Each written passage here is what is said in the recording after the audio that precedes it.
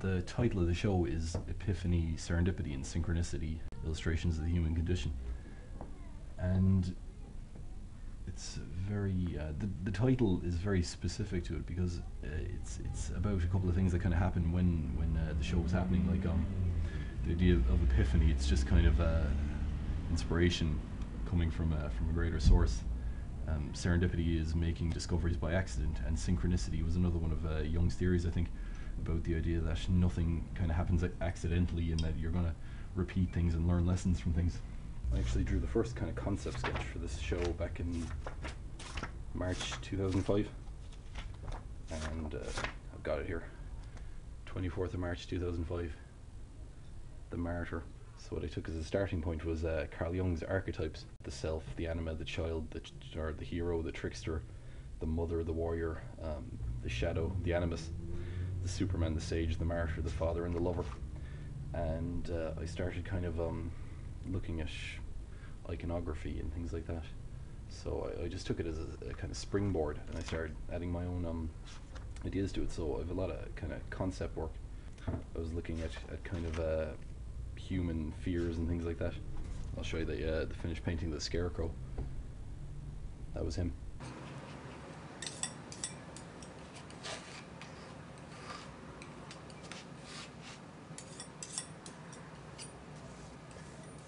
That's another one dealing with human fears. That's death, and I rather poetically titled it Memento Mori Mask, or Memento Mori Mask, I should say.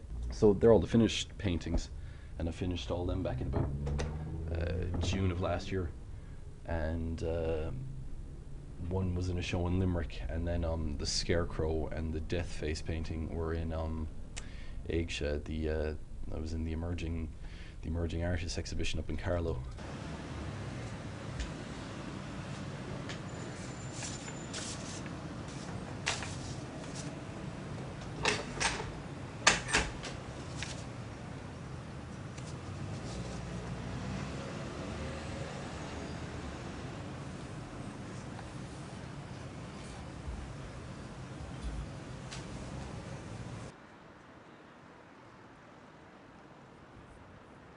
It's hard to create art in a vacuum, and I enjoy having visitors up to the studio and things like that, but I also enjoy having other artists up and getting their kind of feedback on how things are going and things like that.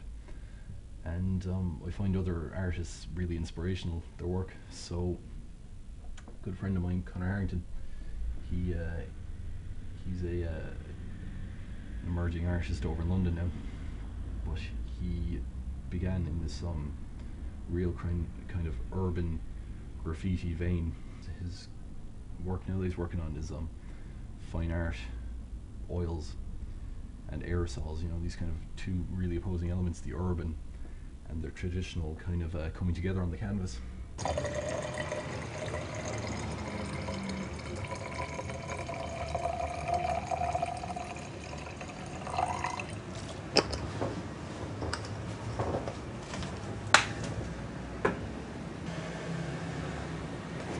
Planning on doing a self-portrait for this show, but they never kind of materialized. So in a way, what I was doing was, when representing the archetypes, I was representing parts of myself in each of the paintings. So I introduced other things into the show, like this, for instance, now is from literature. It was based on an Edgar Allan Poe short story called The Man That Was Used Up, and his story wasn't exactly about a kind of pure person or anything like that, but this was based on a kind of time in my life when I worked in a job where a lot was expected of me, and I gave a lot of myself, and I didn't get a lot in return. So I took the title "The Man Who Was Used Up," and I just took it as a springboard again, a starting point for my own idea. Just represented all these hands as this kind of unseen force coming out of this darkness, just literally taking and taking and taking until there's nothing left.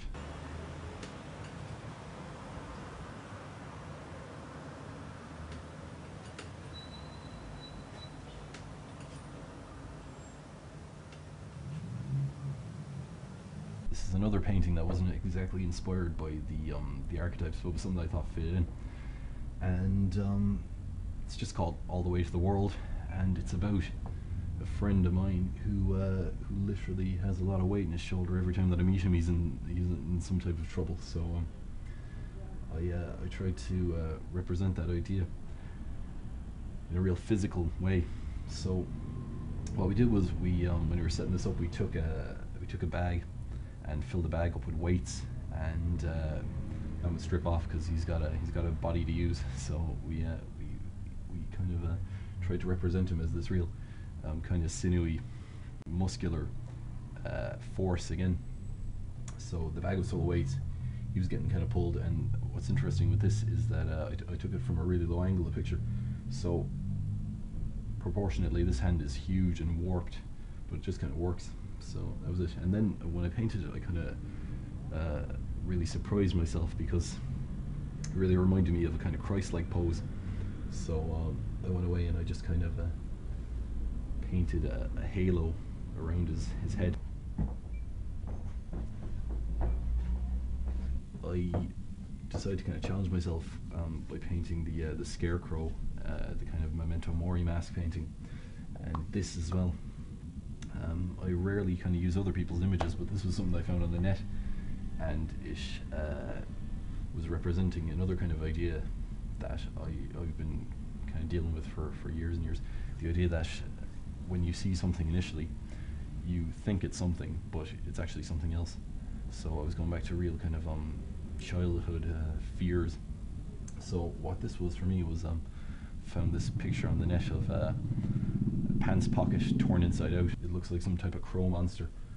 So I had an eye, a beak, this is the hinge of the mouth, and it was wearing a shirt. And that was my reaction to it. It's kind of the most abstract painting in this whole show. This is another work in progress, and it was another one of the original Jungian archetypes. It's the martyr. So what I took the martyr to mean was I was actually named after Saint Stephen, who was a very famous martyr who kind of died for his beliefs. So when I was kind of thinking about the image, I took the martyr to mean a person who was really, holding on to their beliefs despite everything. So I kind of put her up on a pedestal, and I very specifically chose a female for this because I thought that it just had a really kind of quiet, contemplative, feeling to it that only a woman could kind of get across. So this is just a little sketchbook. It hasn't been painted in properly yet, but just kind of represents her beliefs and what she's holding on to. And something that I did with this painting was I decided to work it into a series. So this is the other half of the series, just one of two, and it's the damsel in distress. So it's kind of a very, very polar opposite idea to the martyr. The martyr kind of gives themselves willingly, but the damsel in distress is somebody who's just, suffering and helplessness. That's kind of what they represent.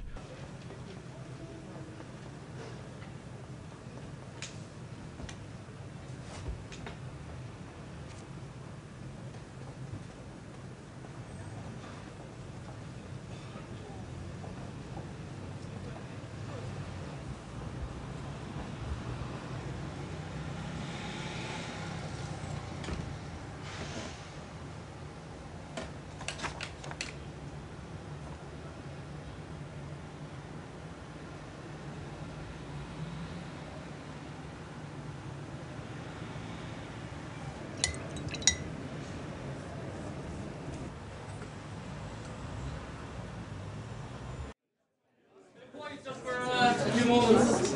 Are you there? On behalf of myself and Kate, I'd like to welcome you all here in the great turnout for Steve's first solo show. We're glad to have you ourselves anyway. And I'd just like to call on John Schindler's now to say a few words, and then Steve is going to say a few words. Okay? Good evening, everybody, and welcome to Stephen Murphy's first and excellent showing of his work, his first exhibition. I think in art there are really very few images that actually stay with us these days because we're really bombarded visually, not only by works of art but by various other visual media in a way. And when I first encountered a work by Stephen Murphy in the School of Art and Design, you know, that particular image that he had painted depicting a very sort of ordinary, very mundane subject in a way, not only had a powerful appeal, not only for the quality of his painting, but also because it was obvious that this talented young painter had just captured a moment in time, and that moment of time really lasts for all time, because I can vividly remember that particular image.